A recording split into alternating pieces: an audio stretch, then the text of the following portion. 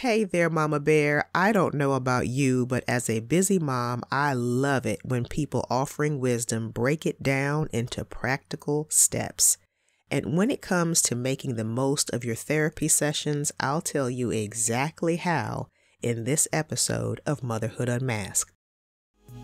This is Motherhood Unmasked, the podcast for you, the mom battling the effects of your childhood trauma.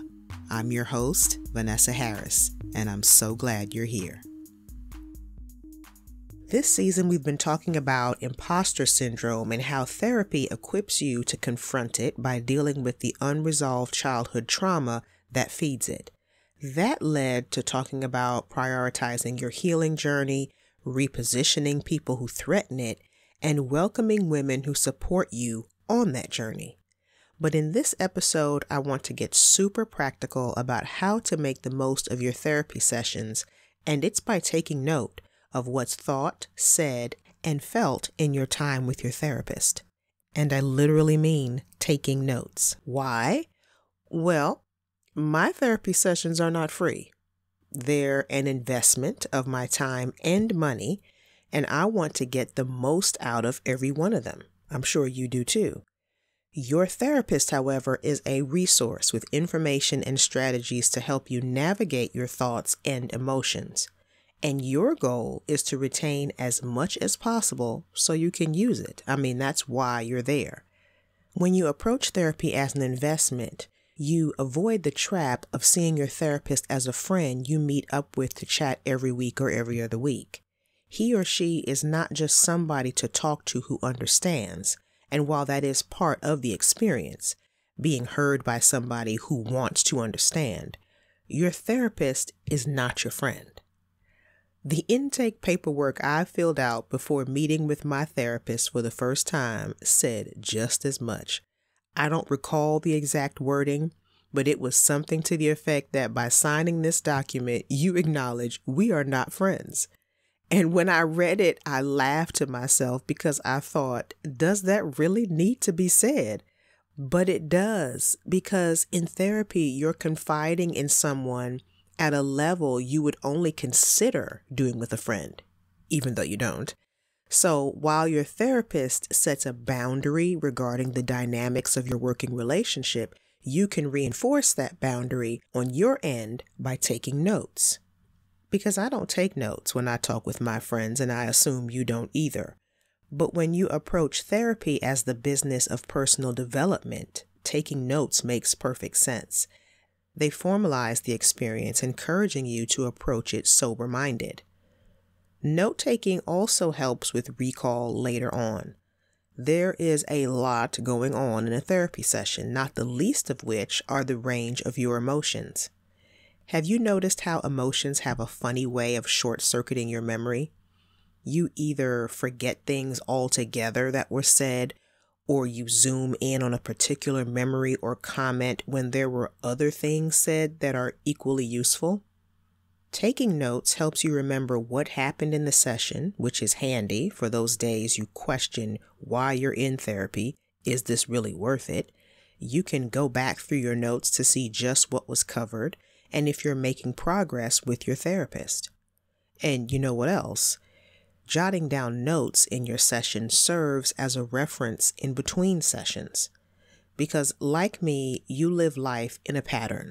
That's why we see therapists. There's a pattern we see in our lives that we can't pinpoint how it started, but we know it's not serving us, and we need help interrupting the pattern. Some variation of an experience you share in therapy will happen again, and being able to refer to counsel recorded in your very own Therapedia, totally made that up, allows you to practice interrupting unhealthy patterns and start new ones. Now your notes become a reference manual of sorts, helping you remember the new skill you want to make use of in a familiar situation. All of that serves to help you track your progress. When you look back at your notes and see what experiences you've covered, the aha moments, and the breakthroughs, it encourages you to keep showing up for future appointments, aka showing up for yourself. because you can see tangibly how you have grown as opposed to going by how things seem or feel after a session. And if you take session notes in tandem with daily journaling, then you really see how issues covered in session impact your daily experiences and your responses to them. The more you can get stuff out of your head and put on paper, the more evidence of the growth you're experiencing. Now, what to write? Well, I write things I say that surprise me. Things that I didn't expect to say, didn't know I thought, or wasn't planning to share in that moment. My therapist has an uncanny gift for coaxing me into doing all three. And so I write them down for the gift of insight that they are. You could also note your aha moments or revelations, the times when your therapist offers a perspective on what you're sharing, that because she's not the one who experienced it, isn't bogged down by the emotion of it all. So she listens to what you're saying and hears what's behind what you're saying.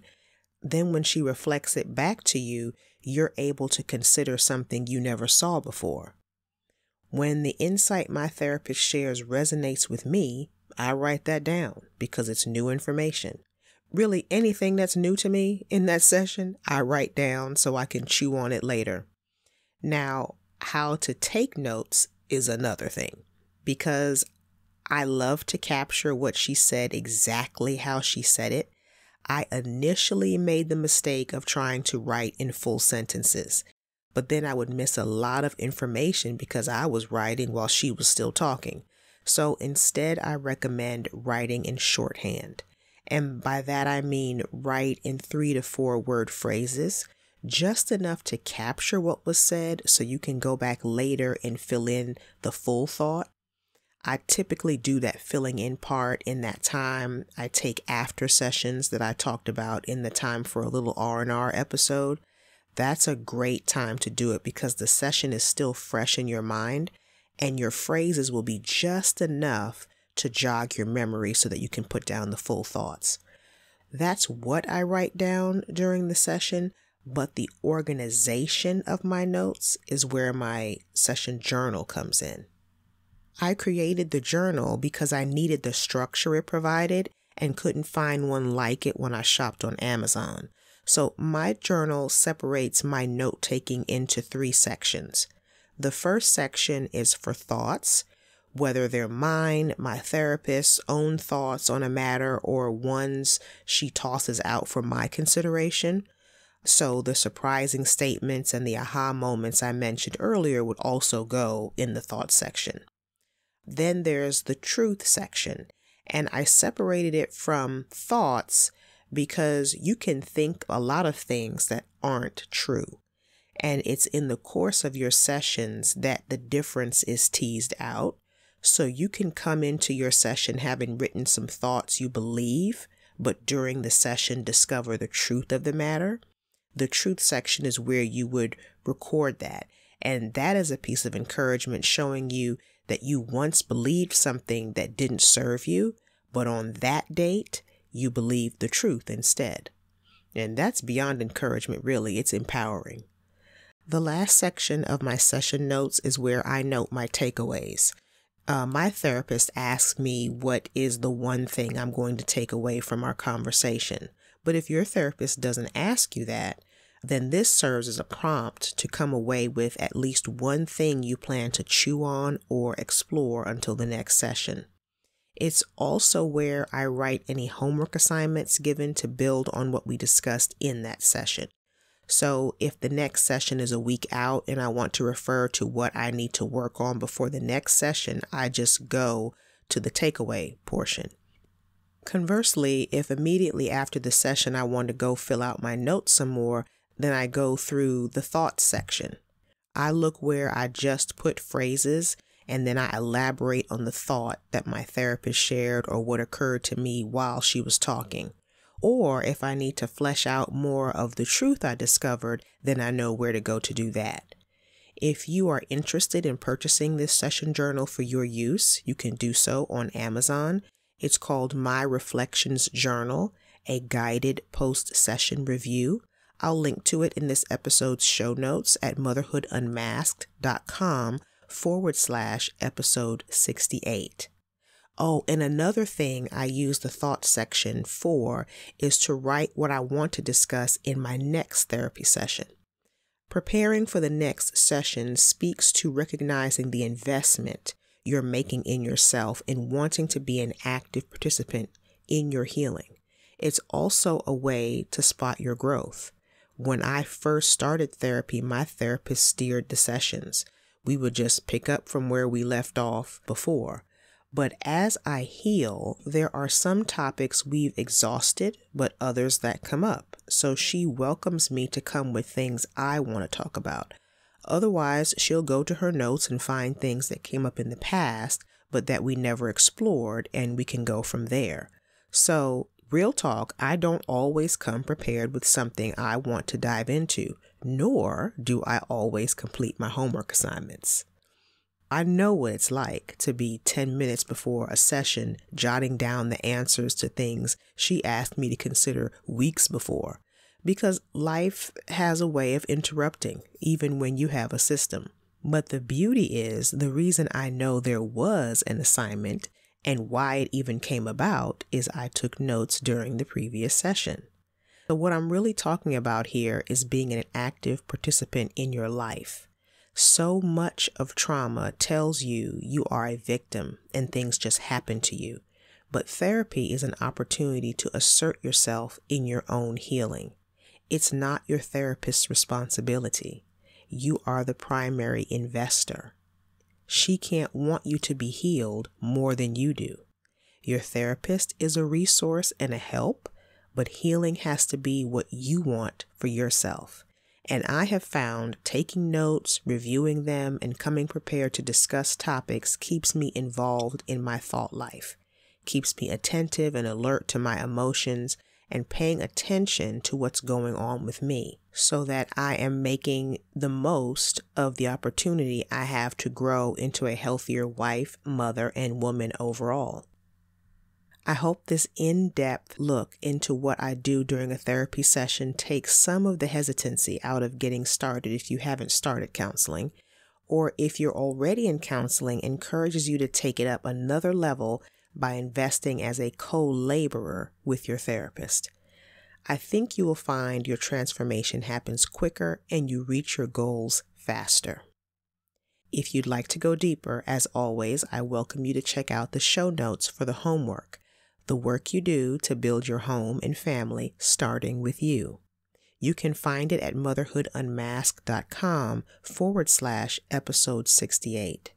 That's also where you will find the link to the session review journal and my daily writing journal called Journal from the Heart. You're a brave woman, and I'm proud of you for showing up for you. So do yourself a favor, and please remember, when it comes to you being the mother of your children, don't look around for someone better to do it. No, ma'am. You are the woman for the job. Take care. Thanks so much for hanging out with me and making Motherhood Unmasked part of your day today. If you would, go ahead and hit the follow or subscribe button so that you know when new episodes air and so that other moms will be able to find out about the show. Motherhood Unmasked is brought to you by Vine Life Faith, where we're breaking negative cycles and building healthy community through connection with Christ. VineLifeFaith.com.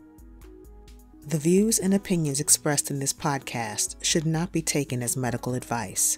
The content here is for informational purposes only, and because each person is so unique, please consult your healthcare professional for any medical questions.